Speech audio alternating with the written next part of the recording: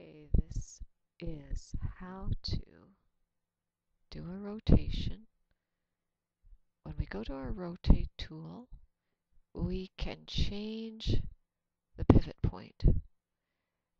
But if I want to make a very precise rotation, it's very difficult to do one with this changed. You can't do it with the dialog box. But if I rotate this now, hold down my Alt key, hold down my Shift key, I'll come right up to 90, release my mouse, release the two keys after.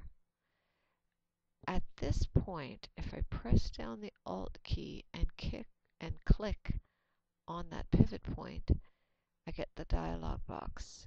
And if I put 10 in now and copy, that is going to let me do a precise rotation with the changed pivot point.